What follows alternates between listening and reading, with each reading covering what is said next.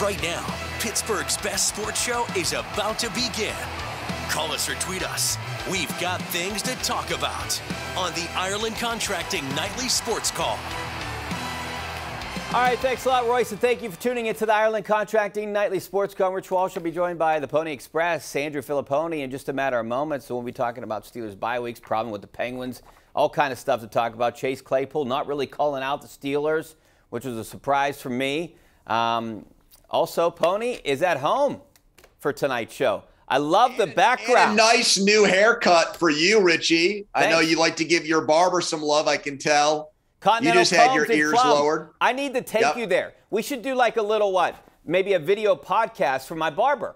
I mean, that sounds like that would be something good, right? Well, LeBron James started an HBO show like that. I think it's called The Shop, where they sit around and they get their haircut and they drink wine and they talk about stuff. We should do that. You, me, Pomp. Well, Malsey doesn't get his haircut because he's bald. But, you know, we could get some people together. I think that would be a lot of fun. I'd be down. Yeah, we definitely should do that. Look, we thought of a new show here.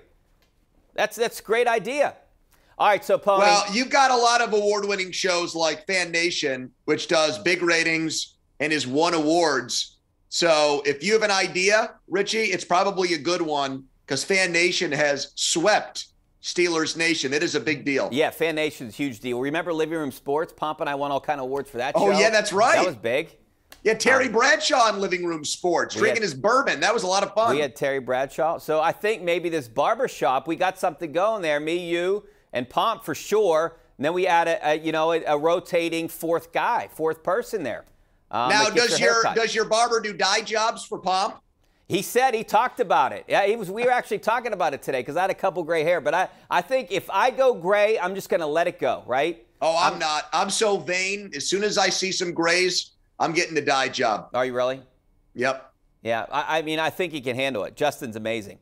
Continental Combs out in Plum. Love it. Go there all the time. Once every 2 weeks. So I'm going to definitely bring you there one time. All right. Once every 2 weeks? Well, I pushed it. Yeah. Whoa. I got to go. I let it grow. Shattering. I've been down to once every 3 weeks because I went to Miami for a week. And now listen to you now bragging. Okay, congratulations on all your success. Yeah. Okay. All right, Pony. Bye week. Can it turn anything around for the Steelers? I don't think so. I mean, I just don't get that feeling being around the team that this is a team that's going to win more than 5 games. I mean, there is some optimism. I hear bye week. They're going to turn it around. They got an easier schedule. I think potentially, Pony, this might be the worst team in the NFL right now.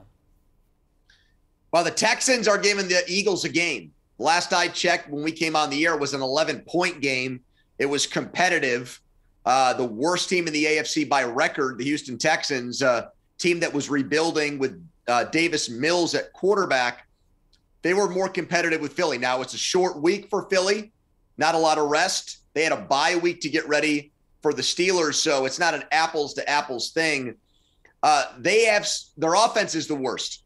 Matt Canada is still the coordinator. I don't understand that. I think Mike Tomlin should have fired Matt Canada, replaced him with Mike Sullivan, and gone from there. I don't think the players believe in Matt Canada. I think that they've checked out on Matt Canada. But I think they will rally in the second half. Not to make the playoffs, no. But I think T.J. Watt will help them when he comes back against the Saints. I also think Kenny Pickett will do better. Kenny Pickett got thrown in there against the Bills, the Bucks, the Dolphins, and the Eagles. Those 4 teams have a combined record of 21-9. And I think when he comes back from the bye, they have to go to George Pickens more because of the Claypool trade. And I think that will make their offense a little bit better. Not a lot, but enough where I think they'll probably finish, Richie, if I had to guess, 7-10. Which I don't think is good. I actually want them. I want them to be bad, so they pick in the top of every round. That's what you need to turn things around with franchises and teams. And unfortunately, the Pirates really couldn't do that. But if you get a top pick, you need to take advantage, and you need to get that to move your team in the right direction. And you need to root against the Bears every week, too. They play the Dolphins on Sunday. That's the game I'm most interested in now. Go Dolphins. So that Bears second-round pick becomes a better pick. That's a subplot to the season. I'm going to be watching that. I asked a Twitter question today that went viral. Richie. I'm not patting myself on the back. Okay. People were very interested in it. Love to hear it. Would you rather the Steelers win the AFC North at 9-8 or finish with a top 5 pick?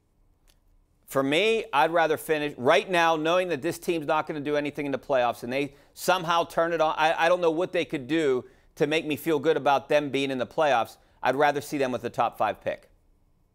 So my answer is win the division because they already have their quarterback.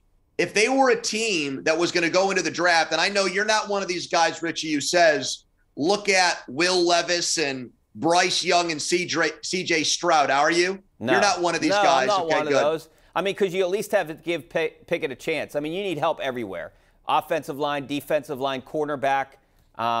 That's where I think that's where I would target.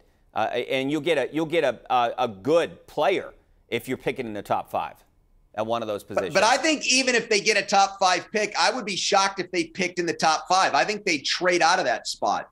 I think they'd move down. I think they try to get extra picks, whether that was a first-round pick the following year, maybe an extra second-round pick.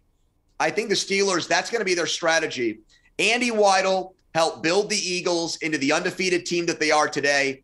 A lot of it had to do with really smart trades and really good drafting.